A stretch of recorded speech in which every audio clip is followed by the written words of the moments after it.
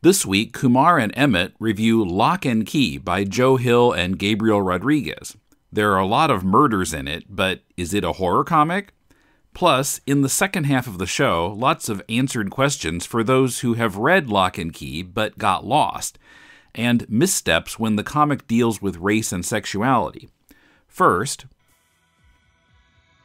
we're getting closer to unlocking a new podcast about the manga Fullmetal Alchemist, The Law of Equivalent Exchange. It's a chapter-by-chapter reading of the manga with commentary on the translation, including the sound effects, and on how creator Hiromu Arakawa masterfully put together the story of Edward and Alphonse Elric. Patrick and I have already started recording the show, and we can't wait for you to hear it. If you're a fan of Fullmetal Alchemist, one of the best manga of the 21st century, pledge now at patreon.com/deconcomics and help unlock the show. This is Kumar. This is Emmet. And this is Deconstructing Comics.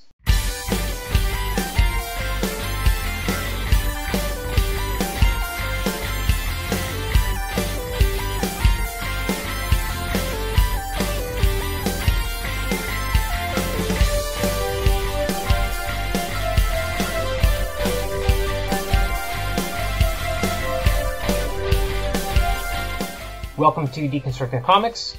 This is Kumar and Emmet in Melbourne. Normally we would be sitting face to face for these things. It's been a while since we've seen each other. I would have been like, yeah, it'd be cool to hook up and hang out like we usually do and record an episode in the course of the day. That is not happening. Because this episode and maybe the next 2 years of episodes are a little time capsule of us not being allowed to see each other because of the Trump virus that's going around. I like it. Is that what we're calling it now? I like that. That's much better. Yeah. As a form of counter propaganda. I like that. Yeah. And Kim Jong-un might be dead. That's another thing that's we don't know. We don't know. Yes. We don't. Okay, sorry. The story has just happened, whether or not it's real. Yeah. So that's kind of the time capsule we're in now. How are you doing?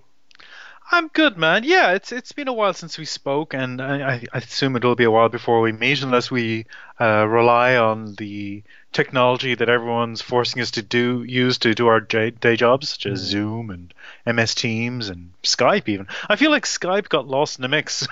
Yeah, I didn't know why, because Zoom feeds your data straight to Facebook. So It's like, why is everybody on this? It was very strange that I never heard about it, and then the next day everybody was using it, and I was like, oh, this is odd.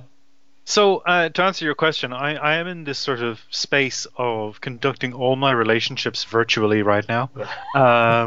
I don't leave home unless I need to go shopping or drive the car around the block to make sure it doesn't die on me. Yeah. I actually am doing a lot of shopping online as well, just like food and stuff, because there's like delivery companies that'll drop food outside our place, and I don't know how personal I should get for this show, because this is a comics conversation show. But I had a recent family tragedy. I had to travel overseas, and I was in quarantine for 2 weeks after that.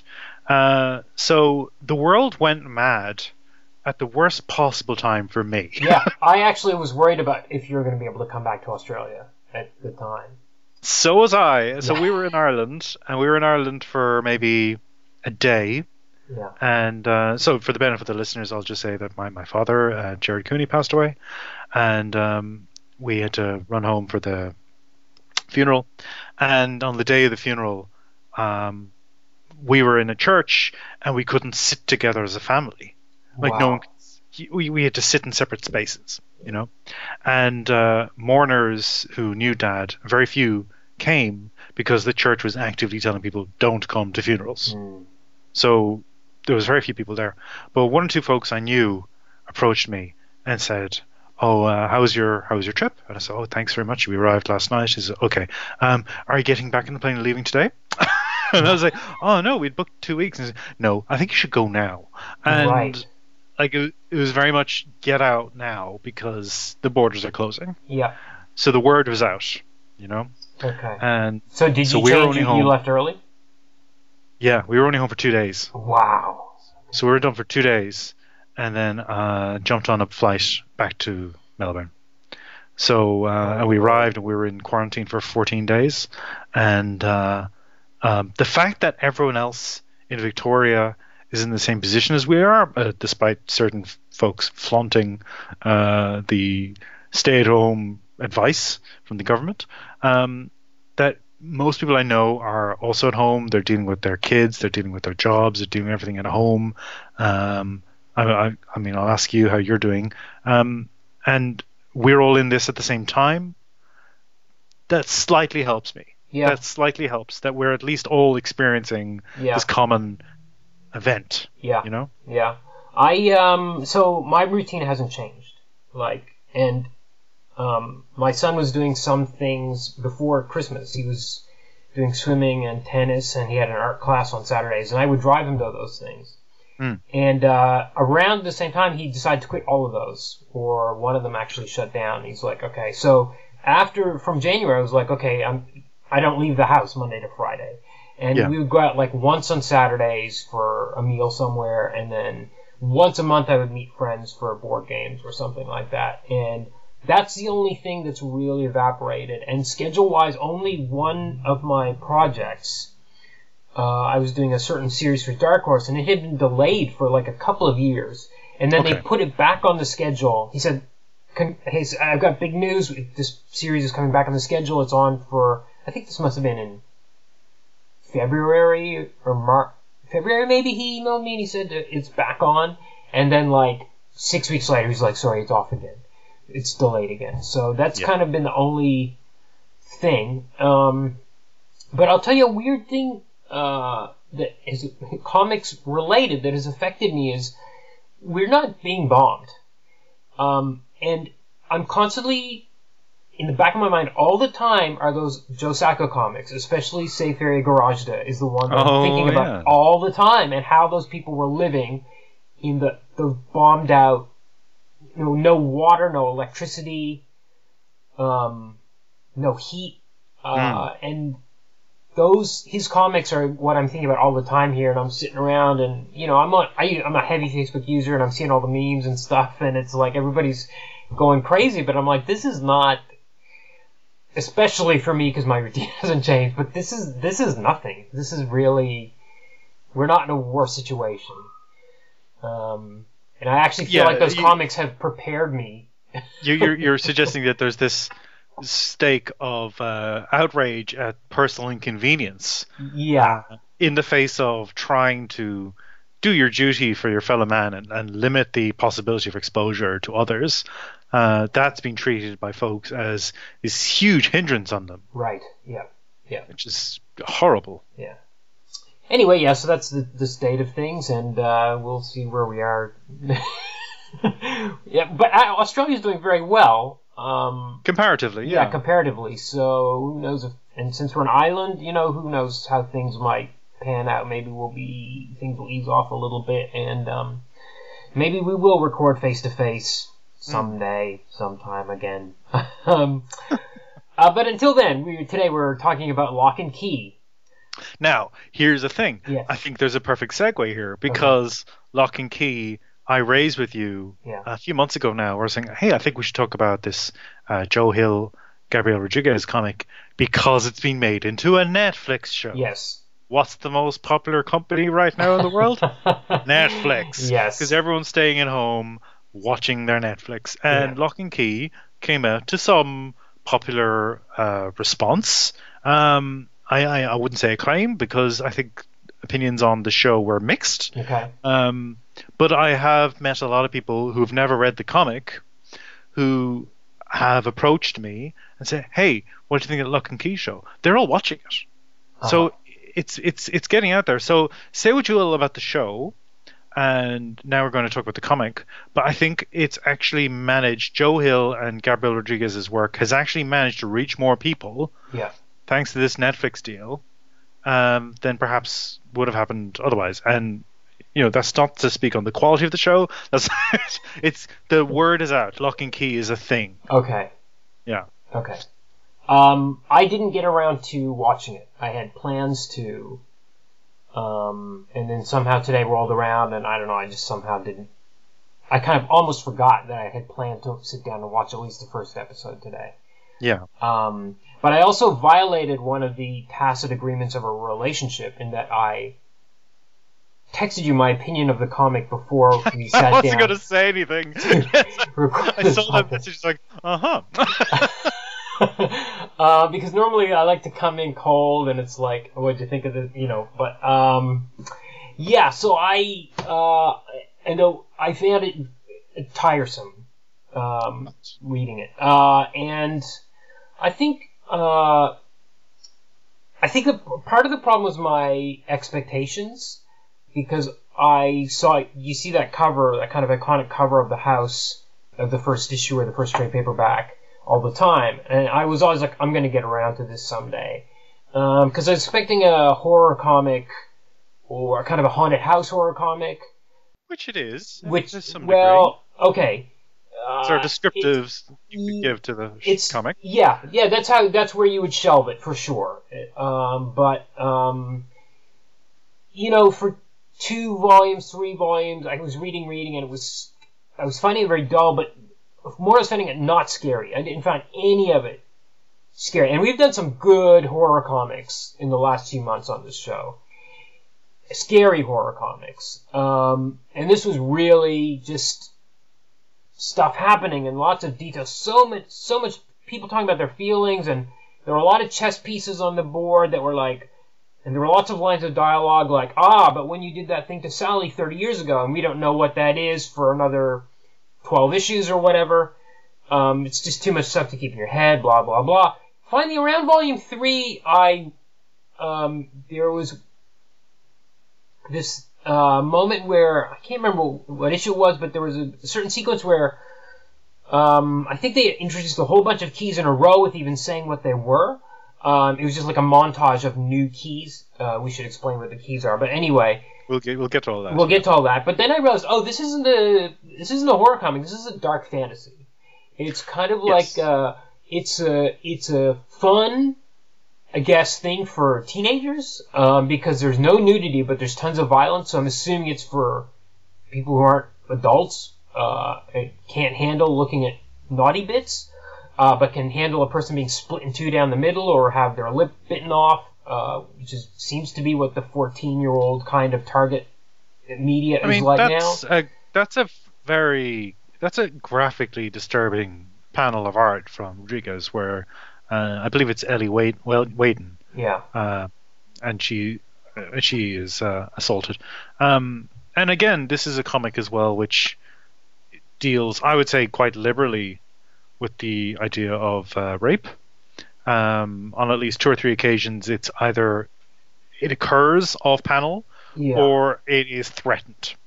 Yeah. And it's a comic as well which deals with race in a very tin-eared way in one particular issue, which I think got a lot of attention at the time. I was on the periphery of the comics journalism scene at that time, and I remember when that came out, and there was a lot of sort of stroking of beards as to what opinion should we have about this. And I was like, yeah, look, it's not good. Let's put all that aside. This would be controversy. It's not a well-written approach to the question of race, as good as the intentions may or may not have been. I think the intentions were good. I think, I don't think there was anything. I think it's sincere. I think the whole book is very sincere. I think it's like Saga, although my reaction isn't as vehemently opposed as it was. I'm not having as violent reactions as I did to Saga, because there weren't like pictures of cosplay and self-congratulatory letters at the back of every volume or whatever. But there's a certain liberal self-satisfaction that comes through, even though I think this also, more so than Saga could ever claim to, does reflect this sense of working class life in America, or at least tips its hat to it. There are occasional characters who are, stuck in dead-end jobs, and they're unpleasant people, and there is a degree of empathy for them within the comic. But then unpleasant things happen to them. And there's this sense of there was no escape for them, they never had a chance. So that seems to reflect a sense of what it is to be working class in America in the 2000s. Or although I would say, how do you feel? Look, let's talk about the plot of the comic. But how would you say, where is this comic? What time is it actually set in? Because it takes place in the 2000s. Yeah. But for all the life, I would maybe suggest the 90s. Even though there are things like mobile phones and email that are popularly available. But there's this sense of it being something like a movie or a horror novel from the 80s and 90s. There's this sense of the structure of the life of these characters, which is very much drawing on that genre of supernatural horror that let's get this out of the way. Joe Hill, son of Stephen King. Yeah. Whatever first line of every review of this comic series mentions that. But I think that it's drawing in that tradition a bit. Right. Okay. But was there something specifically that made you think 90s? 'Cause I think the house, maybe it's the way they're dressed. I don't know. The way they're dressed. The house is kind of timeless because it's your old Victorian.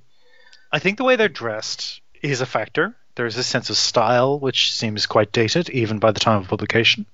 I think some of the frame of reference of the characters feels out of keeping with teenagers from that period. So we're talking late 2000s.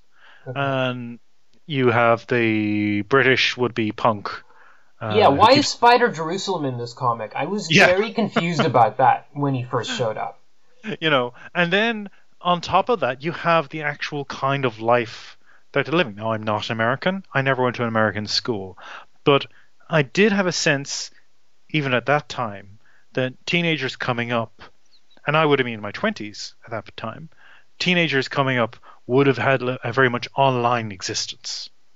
And I never had that sense of that being a reality in this world. No, yeah. It felt like a world where people go to ball practice and they go down to the diner and they hang out and they go to movies together and they go cycling in the mountains. Like there's this sense of a Spielberg movie almost, from that period. Yeah. And Stephen King as well riffs on that, and a lot of horror writers who were following his model. Yeah.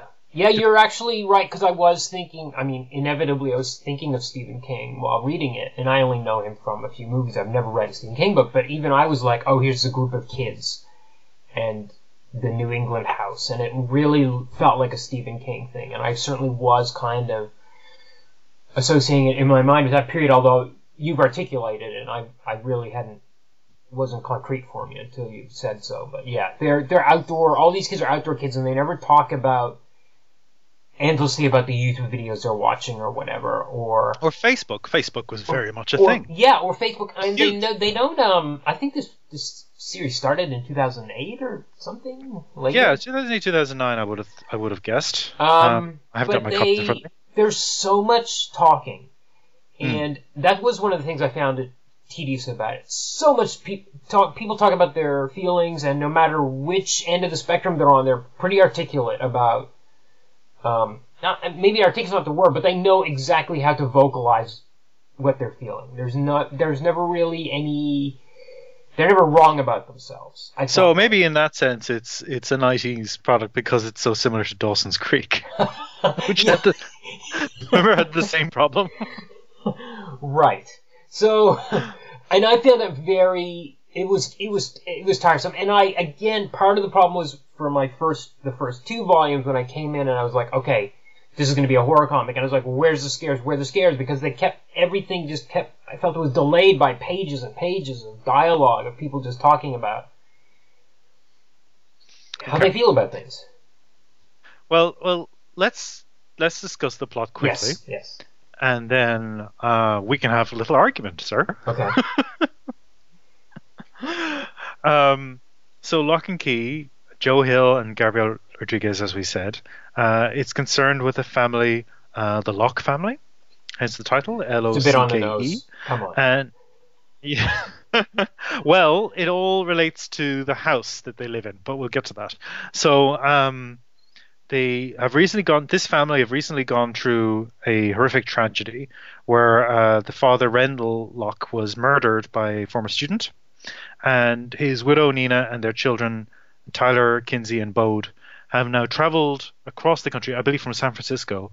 They've traveled to New England to live in Key House, which is a family home owned by Rendell's family, and they've inherited it. And the only other member of the Locke clan who's still alive is Duncan, I believe, an uncle, who still lives relatively nearby. And the family move into the house to explicitly get away from the trauma of losing the dad in such a horrific fashion. And while they're there, the youngest son, Bode, starts hearing and feeling the presence of what he discovers are keys that give him magical powers. Like if he uses keys in certain locks in the house or in certain objects, he can assume an aspect or an ability. So the first one, I believe, is the ghost key. Throughout the plot of the comic, as you mentioned, more and more keys are discovered, usually by a child or somebody who has innocence or a member of the Locke family. And that becomes an important plot point later. But there's keys like the Anywhere key, which is very, very important, the Echo key, the Gender key, which we'll touch on, I think, the Head key, which is possibly one of the most impressive feats for Gabriel Rodriguez when he gets to explore that key. The Mending key, the Omega key, and the Shadow key, which is related to the crown. And all these keys give a power of some kind that seems to be associated with the metal the key is made from. And it's only in, I think, the penultimate volume of the series that we find out what this is all about. Yeah. So the structure of the series is these kids discovering these keys, and then Bode meets, or I think it's Bodhi, but somebody suggested that it relates to, a lot of the names relate to home, so that it's abode. Oh. It's upon an abode. Okay. So Bode meets a being that refers to themselves as an echo. And is later referred to as Dodge, appearing first as a woman who lives in the well, and they encourage Bode to free them from the well by bringing them the Anywhere key. And this is the antagonist, Dodge, who is a demonic presence over the entire series, this sort of shape-shifting entity that Rendell previously fought decades ago in the 90s. 1988. So, is it the 80s? Sorry. Yeah. So that's basically the plot. These kids are finding these keys, and there's this demon that's trying to take the keys, and they have to either hide the keys or fight back using them. And the other important plot point is that adults can't see or acknowledge anything that's happening in Key House.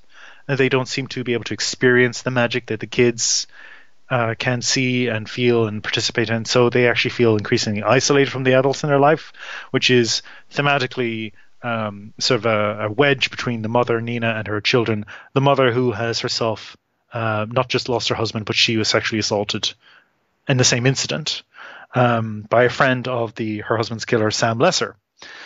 So an argument can be made that the series is largely about trauma, about families dealing with trauma and violence and grief, and certainly at the majority of the final volume is concerned with the arc of fathers and sons. I was actually going to say, when you said that it's about trauma, I actually wonder how realistic it is. And I mean in the sense of these kids have witnessed a lot of crazy carnage, murders, not accidental deaths, murders. And I started losing track. It was a bit like a slasher movie almost. It got to a stage where it's like, how many people have died now in the house? And at one stage a character says, 8 people have died in the last 6 months, and then the other person says, no, it's been 10 in the house. And I'm like, whoa, is it that many? And I was almost at the moment I was wondering it, they said it out loud, and I was like, how are they still functioning and going to school? And I mean, there's an excuse for one character because she's magically had her fear removed, and I don't know if that makes sense. I was going to mention that. Yeah. Right. I don't know if that really. I don't think they followed the logic through on that because I think their behavior would be quite different if you had no fear. But anyway, I don't think that anybody. I mean, the mom becomes an alcoholic. But I mean, the kid Bode is really little, and he's witnessed a lot, and I just feel like they should have been much, much in worse condition than they were, and it seems to apply to all the generations. I think like at the end there's a huge slaughter, and they're kind of. We're not seeing anybody in therapy for any of this. They just kind of get on with it. Yeah. I think you got it right earlier on. Although I disagree with you in terms of it not being scary, because I find it's a very disturbing comic book series. And I've read it 2 or 3 times now, and each time it chills me. But you nailed it on the head when you said dark fantasy. Yeah. And it was actually... Sorry, let me interrupt you for a second. I remembered it was when the shadow monsters showed up. And they're all different shapes, like one's a samurai and one's a wolf and something. And I was like, oh, this is Centurion. Not... And yeah, a Roman Centurion. I was like, oh, this is not a horror comic. This is a dark fantasy comic. And I kind of was able to appreciate it more once I crossed that. Yeah, I think that's a subjective experience of genre because, I mean, I still find a lot of kids' fiction... like Diane Wynne Jones kind of stuff, occasionally frightening. There's this sense of being a child reading this and experiencing that fear. Certainly, The Lord of the Rings is not a horror novel; it's a fantasy novel. But like when I was 8 years old and reading the scene on Weathertop, I skipped the chapter because it scared me so much. The Black Riders descend on the Frodo and Sam. So I think there's a place for horror that is somewhat childlike or YA oriented, and I think this has horror elements, and clearly it's indebted to Lovecraft, not just in the title drop, but this idea of body possessing demons that force you to experience pain as pleasure and all this kind of stuff. Like this is horrific in conception, although it doesn't, as you say, have so many jump scares and outright gore. Which I don't think necessarily defines horror either, but I can see how you relate them to horror. But anyway, as I was saying, when you talked about dark fantasy, the leap I made in my head was to the Chronicles of Narnia, which, like this, is about a group of children who discover a way to transition from an ordinary world into a fantastical world. They travel through a wardrobe in a house into Narnia, which is somehow located within this wardrobe, and that's how they experience it. And they do things and they experience things which you would think, by your assessment of Bodhi, should have left them a quivering wreck. But because they're heroes in a fantasy, they survive. They thrive. They succeed. They become heroes. They become kings and queens. They're warriors and leaders and commanders of all these fantastical creatures. And I think there is a play with that genre idea that you're in an adventure story. And the one that you mentioned before, were you referring to that issue, which is the month by month skipping ahead in time, where we see all the different ways Dodge is trying to attack them with different keys, and there's all these different... It's these one-page vignettes of adventures, and it's clear that by the end of the story, a lot more has happened than we've actually seen on panel. Yeah, well, that was the Dilate Your Hero issue. So, in my mind, because basically we see... And it's interesting because you named a bunch of keys in your summary of the plot. There were a bunch of keys you didn't name, and they were all ones that were in this issue, because they're irrelevant. There were... there are things they don't encounter. One that makes you super strong, one that gives you wings, and they were not... And we didn't get any introduction to these keys, and they just seemed... I wish there were fewer keys. Did there need to be this many keys? Couldn't this series have been a leaner 3 volumes? I think part of that is the sense of history that's tied up with Key House as well, because this is going back to the Revolutionary War against the British. It's been happening since then that the Locke family have been making keys and Right. investing powers or their wishes in these demonic keys. And as a result, there's this huge collection of keys scattered around the house, and they're all tied to particular events or particular times. And I think someone suggested, and now Joe Hill and Robert Rodriguez are, sorry, not Gabriel Rodriguez, whoops, are coming back with more Locke and Key stories set in different time periods. And there always was the sense that there's a lot more world here, a lot more story entry points. And that's what the keys sort of represent. They represent different periods in time which can be explored later. But this particular story is concerned mainly with those keys I mentioned, with a couple of, like the Angel Key is important because it relates to Rendell's friends and their production of The Tempest. I wanted to mention, what do you think of this? I think it's volume 5. It's dedicated, well, Joe Hill dedicates volume 5 for Alan Moore and Neil Gaiman. Huh. And there is a sense, this is an Eisner Award-winning comic book, there is a sense that Locke and Key was being set up to sit alongside Swamp Thing and Sandman. Well, and all, you know what? and now they're doing a crossover. I will.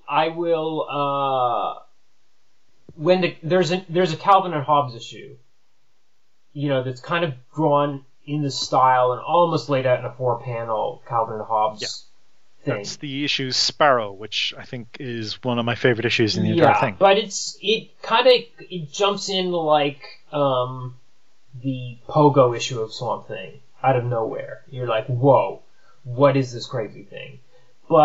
And again, I'm not trying to be super negative about the comic, but Joe Hill is no Alan Moore, and although I haven't read anything else he's done, but on this series, and I don't think this series really earned.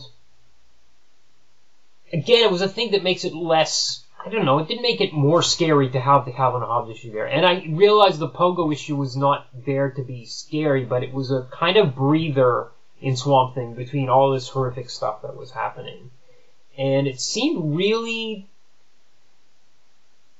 at a place. I don't know how seriously this comic was trying to take itself. I think that might have been. I'm sorry, I'm really all over the map with this, but that might have been it too, because like the town is called Lovecraft, and then Did you hear the story what they changed the name of the town to in the TV series? No, what was it? It's Joe Hill's idea, actually, because he felt as if the more he's learned about Lovecraft, he didn't feel comfortable celebrating Lovecraft and maybe celebrating that legacy of racism and bigotry and blah, blah, blah. Okay. I'm not saying blah, blah, blah is to dismiss that. I'm saying as in there's a laundry list of complaints against Lovecraft to make. So they've changed the name of the town to Matheson. Oh, okay. As in Richard Matheson. Right. Well, and then... Okay. So the town's called Lovecraft. I'm like, okay, that's just a nod. But then later on, well, it seems to be more than a nod. It's definitely more than a nod. Right. But then the neighboring town is called Voorhees. Oh. So I'm like, what end of the scale are you on? Because actually, I kind of would love, if this had been set in Voorhees, and it was a lot, I would have been able to handle it more. Because the amount of carnage that happens where people don't seem to really notice or care. Like, again, it goes back to the trauma thing, but I mean, maybe, again, you can draw a connection between this and the work of his dad, because that's a major element. You and I went to see It together, the first film in the It sequence that just recently came out. And that's a major plot point, that the inhabitants of Derry, once they exit their adolescence, they no longer acknowledge all the unpleasant things that are happening. They don't seem to experience it. Right. Or they know better than to call attention to it, because then you just draw the attention of it. Right. Well, a slasher, like, to me, Voorhees implies that people are going to get killed and it's not going to really matter. If you know what I mean. Right. It's just a pile of bodies. And nobody's really traumatized by it. Nobody notices by the next movie there's no legacy of like, oh, how awful, remember. I mean, if you think about, imagine if 5 kids died in a community, if there's a bus crash. That's the most horrific thing, and it affects that place for decades. that's the next generation gone. That's what Adam McGoy and Sweet Hereafter was all about. Was about a bus crash. I was literally just thinking about that. Yeah. And there's a scene here where one kid gets possessed and he pushes another child, like a 6-year-old, 8-year-old child, in front of a bus. The kid gets splatted, and it's just another chalk mark, if you know what I mean. I feel like it's not. That's not technically true, because even that situation, the mother of the child who was killed curses the Locks. True. That is because true. there is this sense that if you go to the Locke house, bad things will happen to you. I think the community know that because, as you say, Rendell Locke's entire high school class were killed. Yeah. Like, a huge number of people were killed. Where's that story? But isn't that the trauma that they were experiencing? Like, he left to get away from the town. But, like, people still talk about, oh, yeah, there was this horrible thing. Oh, a bunch of kids died in the drowning caves. Well, okay, that's good. That's interesting you pointed that, because I didn't actually notice anybody talking about that. And that kind of freaked me out in over the 6 volumes. So we get a bit of... There's some bouncing around in time, and like I said, sometimes people say that thing that happened with Joe 10 years ago or whatever, and you're like, okay, I have to remember this. It's not mentioned again or unpacked for a long time. So finally then we get to this whole sequence in 1988. I found the whole 1988 sequence boring too, but then I was shocked by the number of kids that got killed in this cave, and I was like, I don't really remember people talking about it constantly. I mean, this is 15 years later, 20 years later? I guess it's 20 years later, maybe. 20 years later. Erased by, or not erased, but... I think, like, again, not to push the boat out too far in terms of my defense of this series, but I do think there is something to when a small town experiences a tragedy, there will be a high of grieving, and then it will dwindle away and it'll just become folklore. And part of that is the process of burying that grief and that trauma and not talking about it. The important thing is to not talk about it. If you do talk about it, you talk about it in illusions, in sort of gossipy whispers. So hence, the Key House is a dangerous place, is something that is known, but not explicitly described as to why. And the Locke family coming back is sort of allowed within the community because, like, well, they've just experienced a worse tragedy, like Rendell died, and maybe there's even a sense that, well, he deserved to. But, I don't know. But I felt as if that was more the case, that it's a sense of the town has reckoned with this pain and they're trying to move on. Okay. Coming up, spoilers.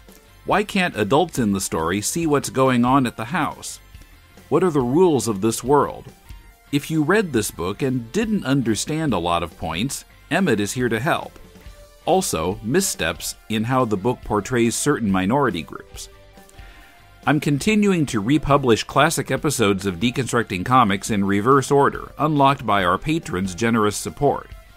Last week I republished episode 59 from January 22, 2007, covering Marvel's Son of M series, Ennis and Dillon's Preacher, and Will Eisner's interview with Jack Davis. This week's is number 58 from January 15, 2007, in which Brandon and I ask the question, why did 90s comics stink? The classic episodes can be found on our Facebook and Twitter feeds, by choosing the earliest months listed in the sidebar pull-down menu at deconstructingcomics.com, in publicly available posts on our Patreon page or in the Patreon smartphone app. Classic episodes have been unlocked back to number 46. You can help to unlock earlier episodes by pledging. Patrons at $2 and up get outtakes from To the Bat Polls and sometimes from Deconstructing Comics. Patrons at $4 and up get extra full-length podcasts in which Mulele and I review superhero movies. And your pledge can help us move closer to making more fun stuff available. Check out all our goals and help us reach them at patreon.com/deconcomics.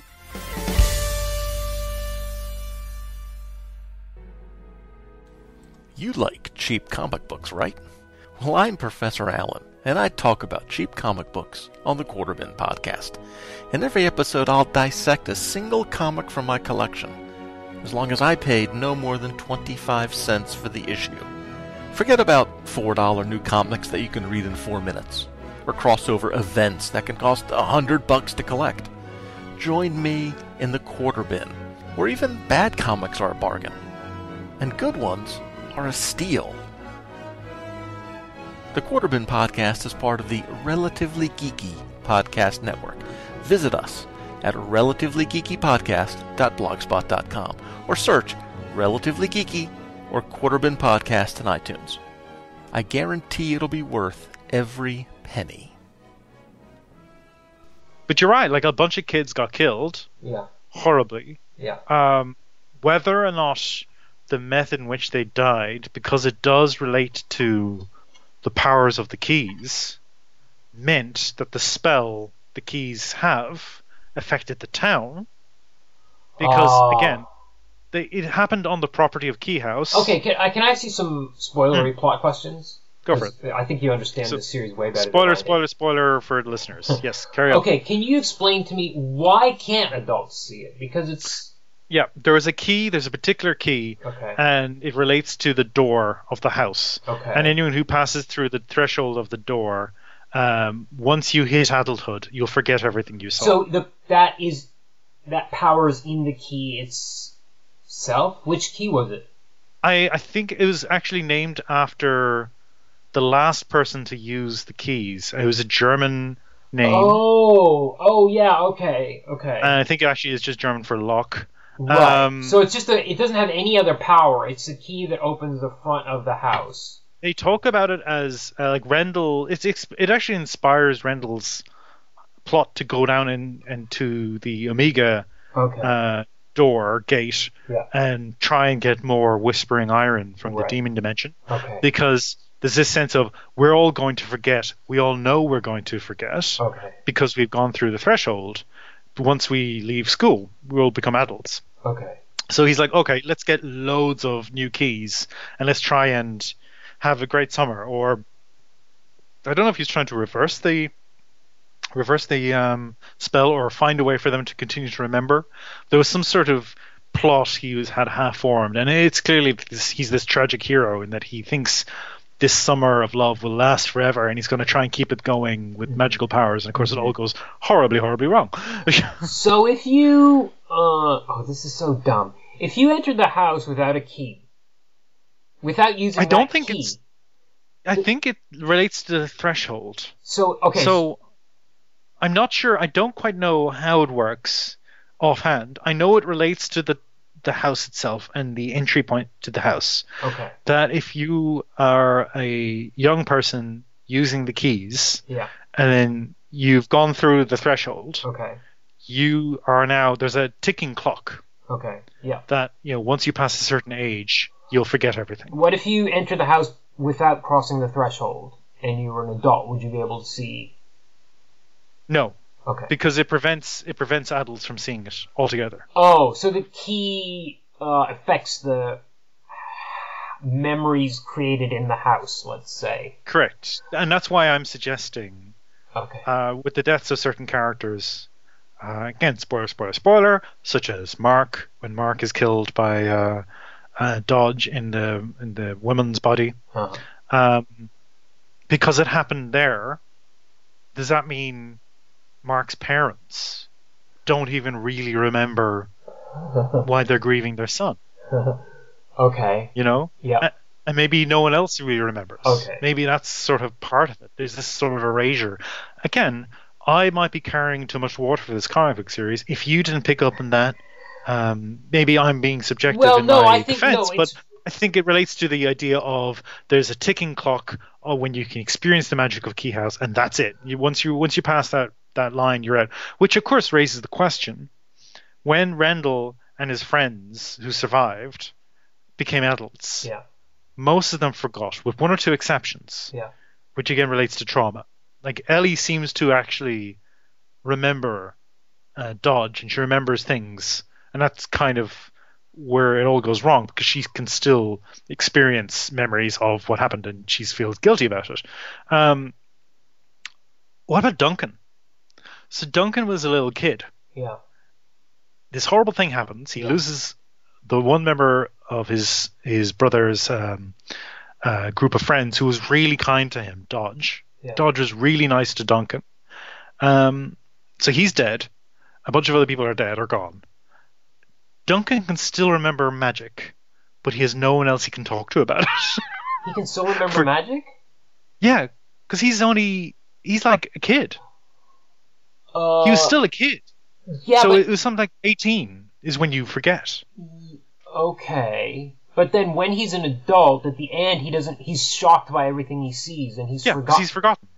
Okay. Yeah, because now he's an adult. Okay. But when he was a child, and he was playing with the gender key, and all the rest of it, and, he was experiencing all this magic, it was a playful time for him. Yes. He's like Bode as well. He seems like continually happy. Yeah. And this is this sense of innocence. And then when his brother and his friends age out, they've forgotten it. Yeah. He somehow is stuck with all these memories and this magic, but he can't talk to anyone about it. That's good. That's the horror story. Right. Okay.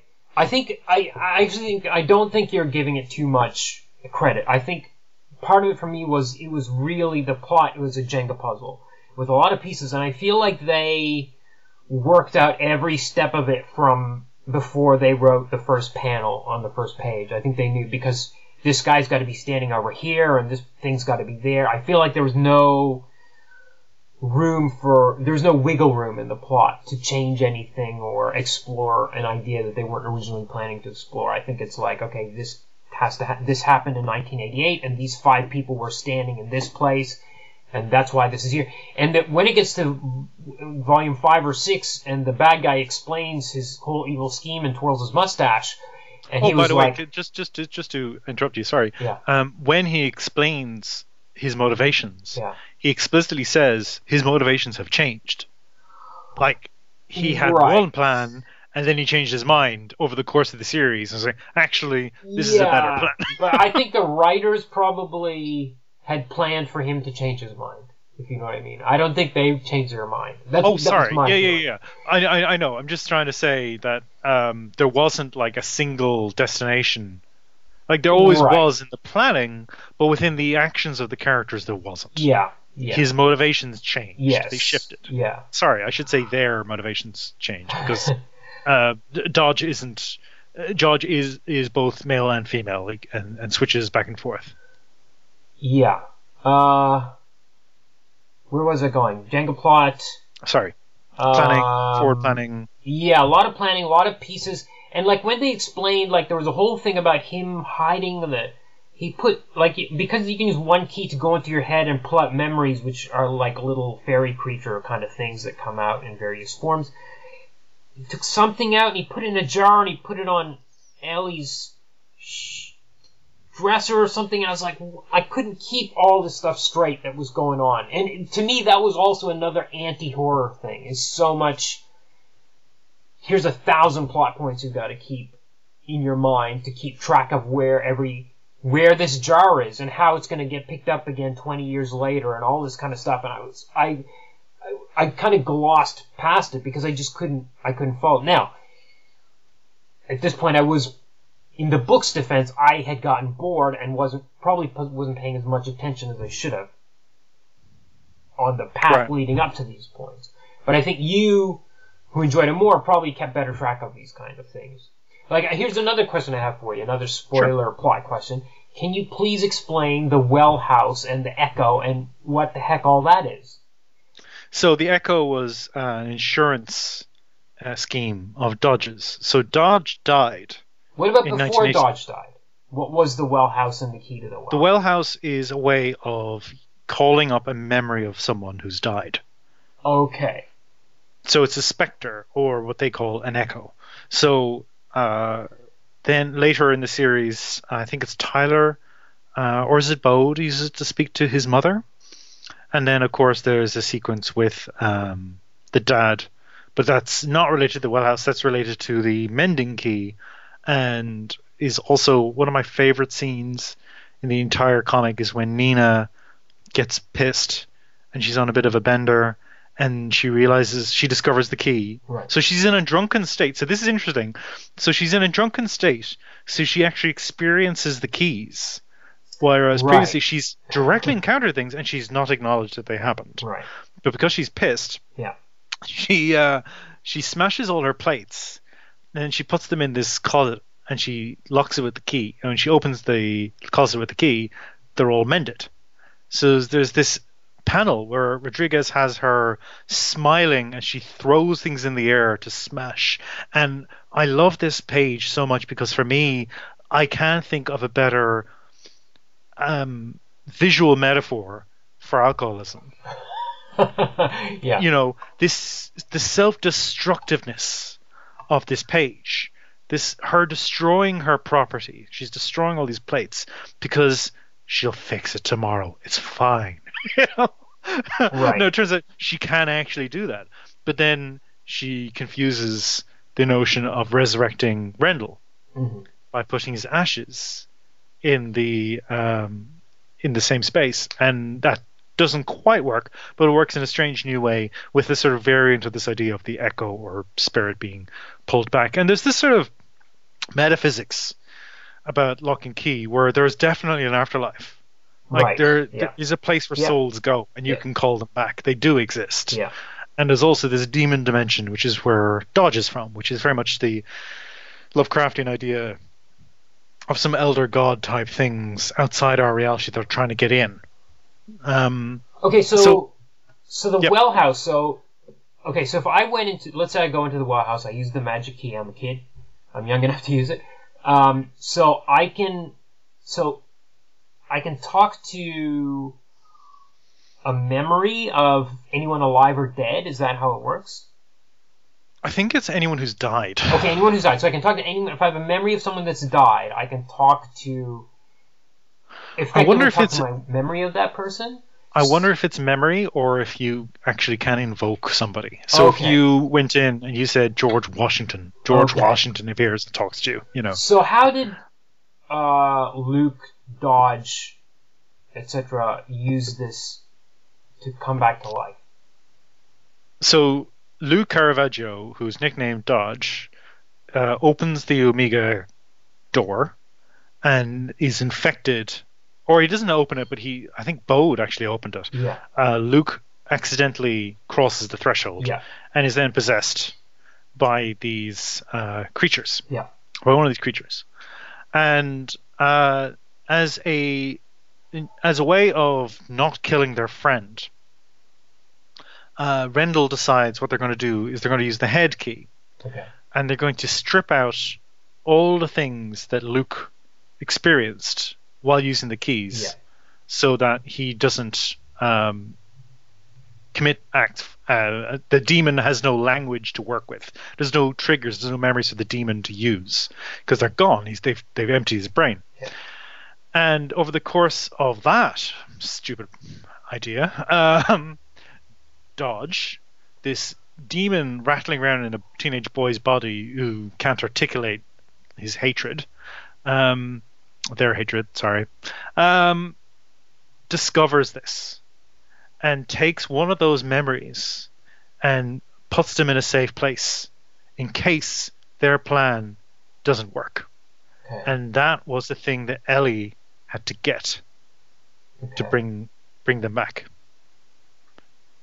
Okay. So it's sort of, while they dealt with the Dodge problem in the 1980s, there was an aspect of Dodge still around in a little tumbler jar. So it wasn't his soul, it was a memory of him. Yeah, like a little homunculus that could. The one in 2008 is a physical manifestation of a memory. Yes, correct. That can take physical reality. That can, because it used the Anywhere key, and through using the Anywhere key was able to enter the world. So how was Tyler able to unlock the demon from the memory of... Because I'm assuming the memory doesn't actually have a demon in it. Does it?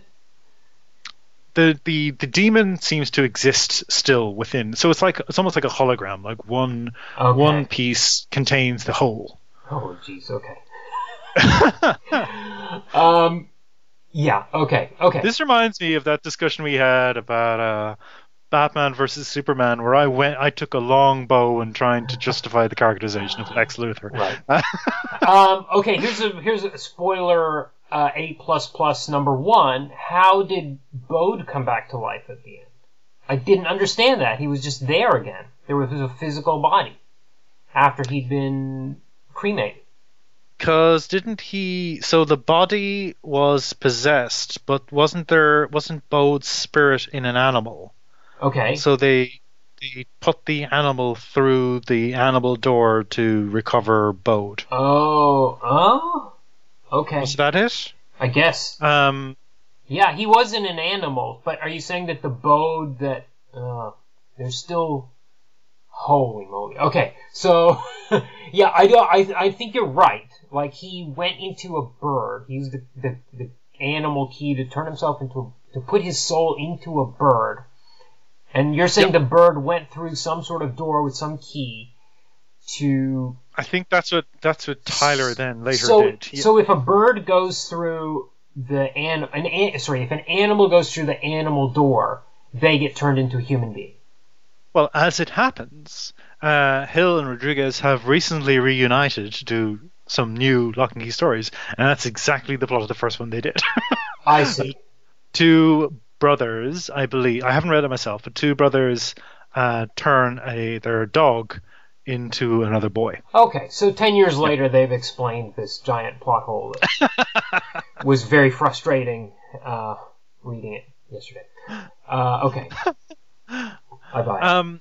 Now, can we take a moment to talk about the work of Gabriel Rodriguez? Yeah. Do you want my negative take first? Go for it. Okay, my thing is the art is awesome. I think the figures are too cartoony for a horror comic. I found it was just kind of too round and bubbly and friendly to invest any for me. And also the other thing I didn't like about the art was when he would repeat panels. Now that's a shortcut that lots of artists use. It's fine, but I also think there's an element of choice there. But I think there maybe is choice, but to have the same panel 4 times on a page, the art is amazing. Like, he never cheats on backgrounds, and that's astonishing. Really astonishing. And to do that for 6 volumes of a comic is just like, holy moly. There's never a panel where it's just someone's head. There's always a background. Yep. And the backgrounds are awesome. They look beautiful. But I think the characters are cartoony looking, and he has a very thick inking line, which also I think took me out of it. But the repeated panels were one of the things that started to bore me, and the Alan Moore scene transitions, which I guess are probably Joe Hill's fault, kept happening again and again, where you'd see mirrored panels between scene changes or mirrored dialogue, and I was like, come on, get over this. But the repeated panels were dull for me, and I think the art was great. I just felt like it was great for a dark fantasy, not for a horror comic. That's my hot take on it. Right, because I was going to talk about how much of Key House and the idea of suspense that relates to Key House and its presence is due to how Gabriel Rodriguez evokes the solidity and concreteness of Key House. 100%. And I think the cartoonishness of the characters, because I think a criticism of the series has been that there are certain actors, and it's almost like there's certain body types that just keep getting recycled, and there will be occasional slight variation of the facial detailing, and that's it. Yeah. So to the point where by the end of the comic, Tyler has become Rendell. Now, thematically that works because he has become Rendell, like he's become his father. Well, I couldn't tell Duncan and Bode apart. Like, the first time we see Duncan when they're children, yeah. I'm like, oh, this is a scene with Bode, and then I was like, what is going on? And it was really, confusing for me. So I think that's maybe that's just how I've read some of his other stuff, and I've noticed he does a lot more character work. But like his background detail is consistently great. And I think, as I was saying before, this man used to be an architect. I think every reviewer has mentioned that, so I hate to jump on the pile, but there you go. And I've always been struck with this sense of place and the sense of detailed design. And it's something that a lot of other comics lack. And I think it lends a lot to the comic series that, Key House is itself a presence within the book. And so much of that is important to the theme of these hidden spaces and maybe soft spaces within Key House where magic can happen and fantasy can be entered into. And then beneath Key House is the Drowning Caves, which is where the Lovecraftian horror sits and waits. And it's this descent into this dark, wet place. And if you want to do more reading on this idea, Julia Round wrote a paper, Spaces of Horror in Locke and Key. Julia Round is one of my favorite scholars of comics at the moment, particularly horror comics. She's done a lot on hauntology. I think she wrote a book all about hauntology in comics, and she's a fantastic writer, a fantastic academic. But she wrote a small presentation on Locke and Key, and she talks about this sense of Key House in the tradition of the Gothic castle. Everything from Count Dracula to Udolpho to Dr. Frankenstein's lab within a castle, and this sense of it following into that tradition of Gothic solidity. I think that's a really interesting point of contrast, and I don't think, with the exception of some other his name is escaping me now, unfortunately, so Tim, maybe delete that bit. There is this tradition of Gothic castle shorthand, and I think there are certain artists that are quite lazy in employing it. There are others who buck the trend. Rodriguez is not one of the ones to take a shortcut here. This place has a presence and a style and sense of design that is so detailed, and I really love what it gives to the series. In that I know exactly where the characters are whenever I see them on panel in Key House. Know where they are. That is not I've recently watched a glut of horror movies with my wife Stevie for our own podcast Hopscotch Friday, and I got really frustrated with the last one we watched, where there were creatures like appearing out of nowhere, and I had no idea where the characters were. I had no idea where they were in the town. I had no idea where the monsters were hiding. There was no sense of where they'd come from. Another big offender in this respect is the movie adaptation of 30 Days of Night. The town of Barrow is either one street town or a small city. It depends what part of the movie you're in. It makes no sense to me. Key House, I always know where we are in the story in relation to the characters, because it's all being laid out quite concretely. And then he does his things, like he does his was it Bill Watterson parody, and he does a parody of Windsor McKay as well, which is astonishing. I think that was in one of the one shots. And this idea of Key House not as a haunted house, but as a strange, uncanny house. That's one of the ideas that Julia Round really draws out. Like she's saying, a haunted house is a space where the memories of the deceased live on. It's but Key House, it's a house that has been inhabited by ghosts. Key House is a living house. It's more like the Winchester house, I think. Yes, exactly like the Winchester. I think, and again, because Alan Moore riffed on that in Swamp Thing. The Winchester house is in Swamp Thing. So I wonder if it's a tip of the hat there too. Well, it's more than a tip. I mean, the whole book is about it. I mean, the whole I found the quote I was thinking of before, and it's actually in the Julia Round essay. That's where I found it. How many more people have to fall dead after visiting their house before people understand that it's them and that house? So I think she cites it here as 546. I don't know if that's volume 5, page 46. But that's there's that idea of people in Lovecraft know that Key House is a dangerous place to be, and you probably shouldn't be associating with the Locks because you may die. Right. But yeah, I just really wanted to shout him out, and at the risk of once angering Joe Hill, I would say that Key House has a lot in common with the Overlook, in that they're both sort of eerie spaces That's true too, have this sense of life to them. The Overlook is definitely, I think Stephen King considers it a haunted house, right? But Kubrick invested it with a lot of weird energy all of its own.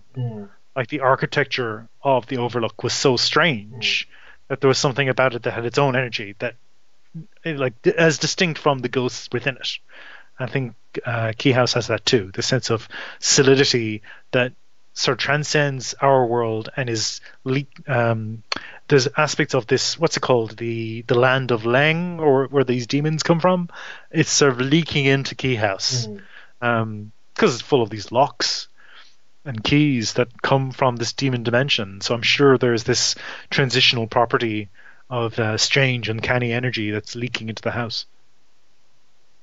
Anyway, I really like the art, Kumar. I really like the art. No, the art is great. It's great. It's great for a dark fantasy, is what I'm saying. I'm saying that there's only one panel where I was a little bit like, ooh, and that's where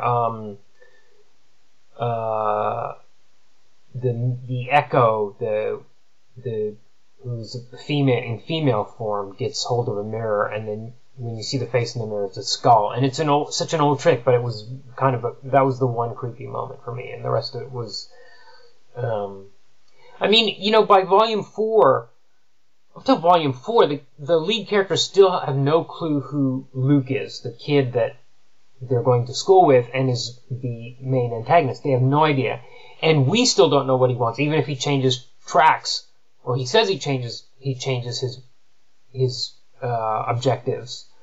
We don't know. We've not been told by volume 4 what he wants, because we don't know anything about the Omega door to the other dimension or any of that stuff.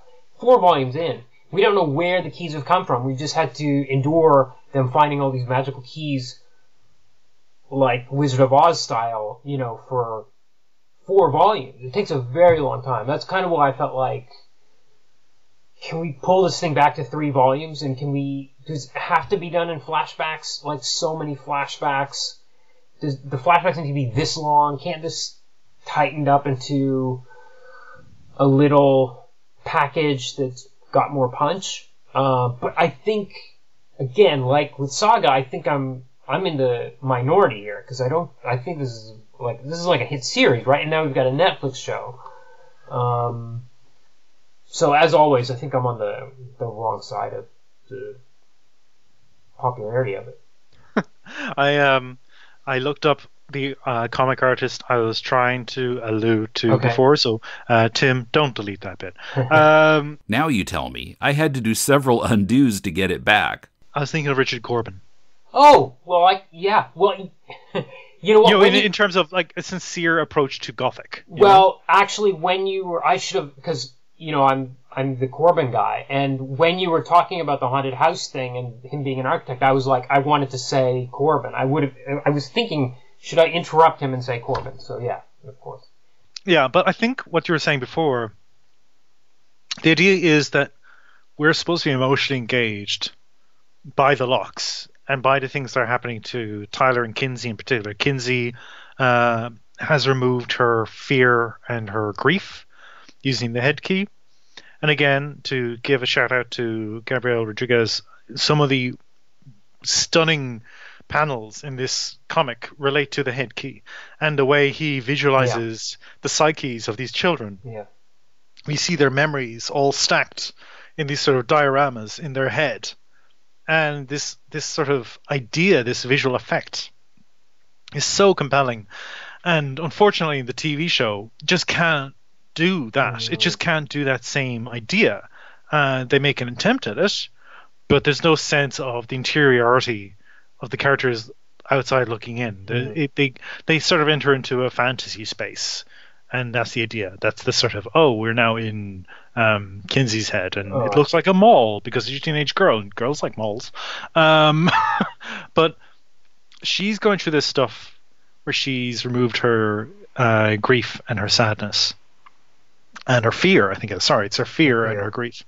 And then Tyler's going through this stuff where he has this sort of doomed romance with this girl who's not like the other girls. And he's got this friendship with Dodge, who's sort of inveigled his way into his life, that he slowly starts to get sick of him because the anachronisms start to build up, which I thought was a nice touch. And then we also have the storyline of Bode and his friend Rufus, who is Ellie Whedon's kid, and he's this character who has I think some people have described as autism. I don't know if it was actually on panel described as autism. No, but it's neuroatypical behavior or whatever it is, and a lot of people complained about the TV show that the character in the TV show doesn't have the same vocal pattern and doesn't have the same sort of complete freeze on his social interactions that Rufus has, where he has to only interact with people through toys. And they were saying, it's a shame. I did not like that aspect of the book. I did not like the depiction of this kid, of his condition. I did not like the almost, again, it felt like a throwback to how mental illness and disability and neuroatypical conditions are portrayed in fiction. Yeah, the fact that Rufus can go into the Key house and see ghosts there. Yeah, he's got a special power. That was a real autism cheat. You know what I mean? That's awful. I really don't like that. Yeah. Like, it goes back to the issue where they changed their skin, skin color, and all of a sudden they had what it's like to be black in America experience. Yeah. Going, oh my god. I am curious black like Lois Lane. Well, yeah, yes, exactly. And also, I also didn't like that as a child, Duncan keeps playing with the gender key. Again, that's his go-to. Duncan is a homosexual, but he's not transsexual. He has no desire to be a woman. As an adult, we don't see that. We don't see him wearing dresses or wishing we don't see any of that. He's just maybe he did. Maybe he did experience that. Because it's not true, and he's a child.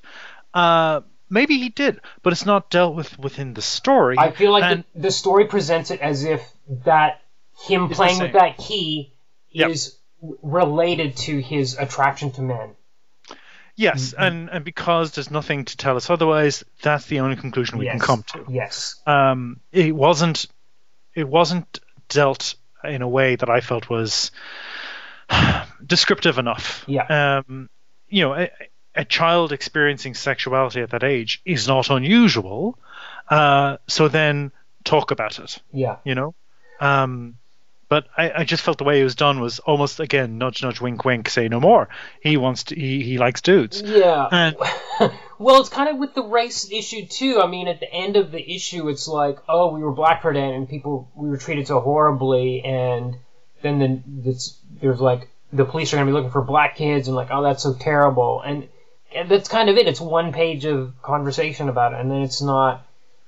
It doesn't come up again. And my thing is, you should really just don't address it. Don't do it in the first place. I get very frustrated with the depiction of racism as well within the comic, because there's these two orderlies, and they're caring for a friend of Randall's who is in this. She experienced this traumatic event, and it turns out that she actually had a bunch of her memories removed by the head key. So all she can see, all she can actually intellectualize is this white space where her brain and memories used to be. Like, there's nothing there. She's a void, right? So she keeps saying white, and they think she's afraid of white people. So they accuse her of being racist towards white people, and they're racist towards her because she's a black lady. And their racism is so on the nose and obvious. Yeah. I want a depiction in fiction of racism that makes it an everyday thing. What about not to endorse it, yeah. but to show how insidious it is, that it's simply there. Well, what about the homophobes? It's the same with the homophobes. They're so vocal about it. Every line of dialogue from their mouths is how much they hate gay people. And then they're afraid of AIDS. And Yeah. it's really... and I put that on Hill's writing. Like, Yeah. that's the writing of the scene. Yeah. I think whatever Rodriguez was working with in the script is confusing because I thought they were butch homosexual women. Yeah. Because of how they... Yeah. And again, that's on me. That's my prejudice. Yeah. But, like, that's how it seemed to be codified to me. Yeah. And then every word out of their mouth was, gosh, we hate gay people. It's like that bit in Preacher with the Ku Klux Klansmen where they're standing around in the field and they're waiting for Odin to turn up, who's the little scrawny racist dude. And they're saying, oh, that guy is really annoying. They're saying, what do you mean? He says, all he talks about is hating black people. That's all he wants to talk about. I mean, myself and Joe Bob the other day, we had a great conversation about tractors. And your man walks up and says, oh, gosh, I sure do hate those, and offensive word. Mm-hmm. And it's a depiction of racism.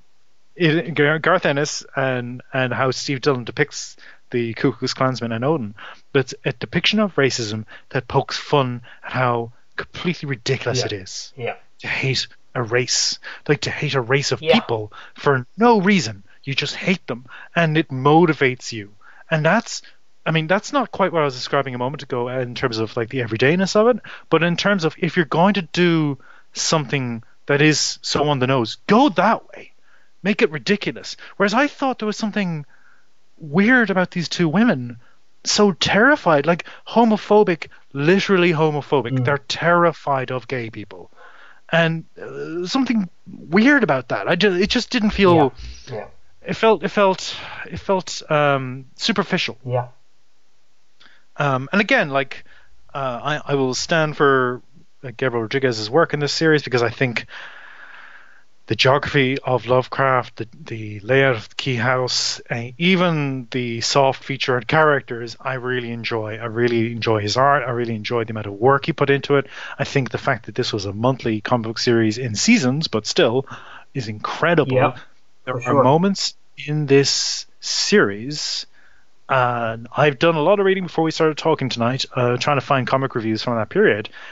The most people will tackle them on is the idea of the being black for a day.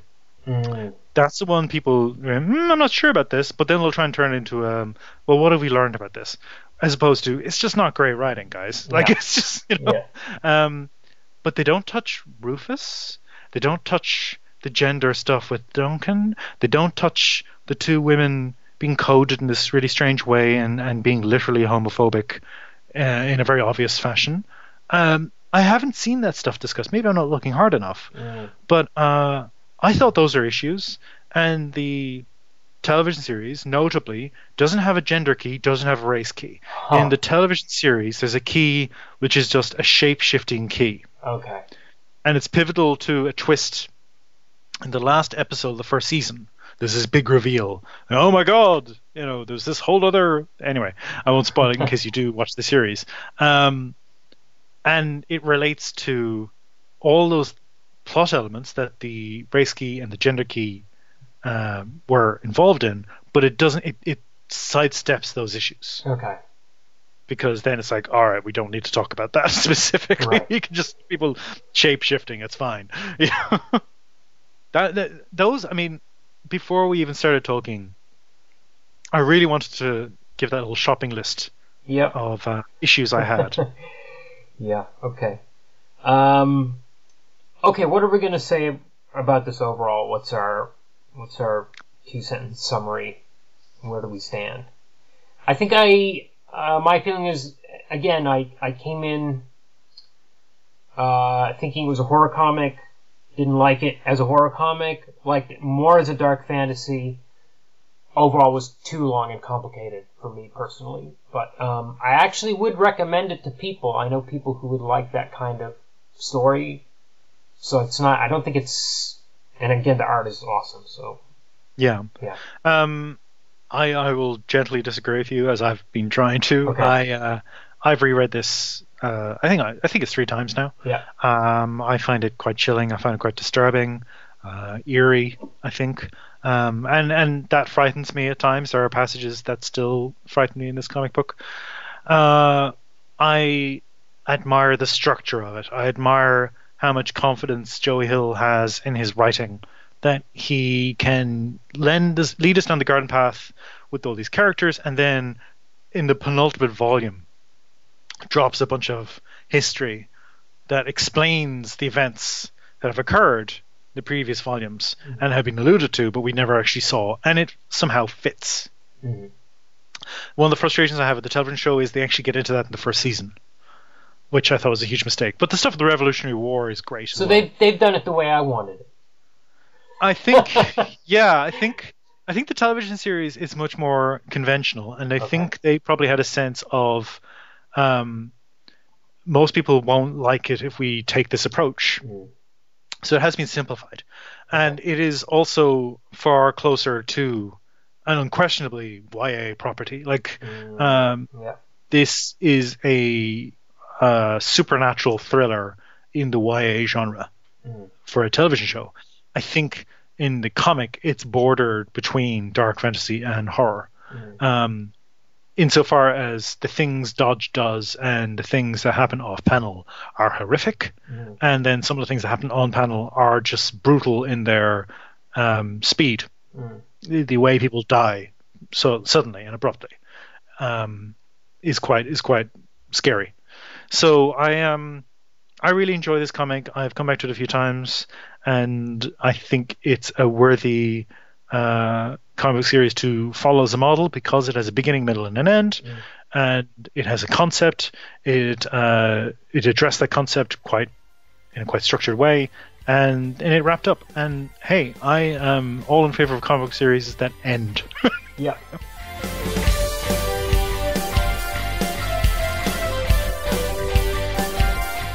Locke and Key is published by IDW. Support this and all of our shows by joining us on Patreon. Go to patreon.com/deconcomics for more details. You can also help us out by reviewing us on Apple or any other podcast source. Do your shopping at deconstructingcomics.com/Amazon so that we get a percentage of the sale. And share our episodes on your social media.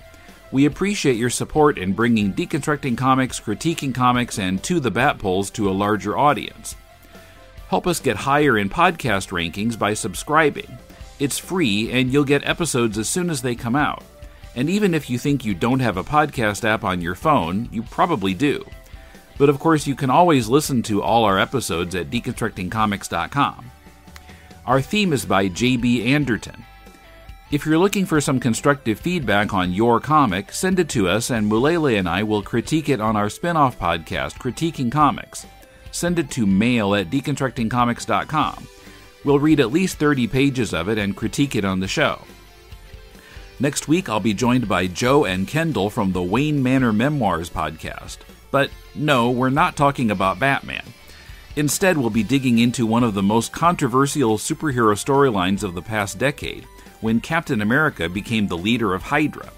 It's Nick Spencer's Captain America Steve Rogers series and the event it led into, Secret Empire. Why was it so controversial? What was the story trying to say?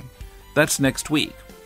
Till then, this is Tim, and thanks for listening to Deconstructing Comics.